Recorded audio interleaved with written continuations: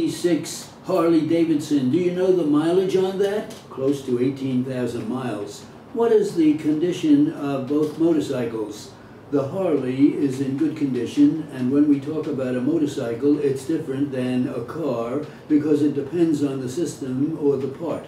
Both motorcycles are in good operative condition. The Harley is a classic old bike, and it needs new controls. It has a broken tachometer.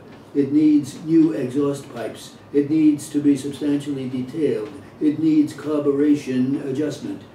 Are the title to the motorcycles you just described in your name or your wife's name?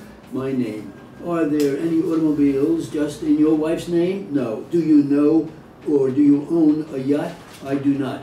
Do you have a personal checking account? I do not. Does your wife have a personal checking account? She does. Is that the account that house bills are paid out of? Yes. Defense counsel, I object on the grounds of materiality and relevancy.